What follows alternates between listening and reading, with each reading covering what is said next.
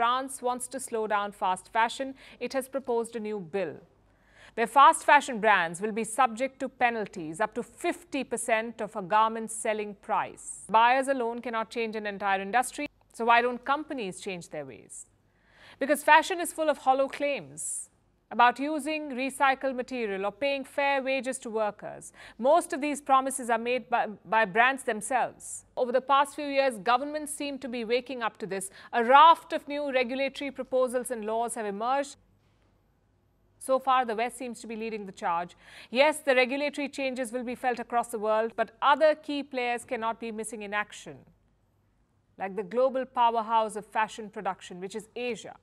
Because if not curtailed, fast fashion will only get faster and destroy our world at greater speed.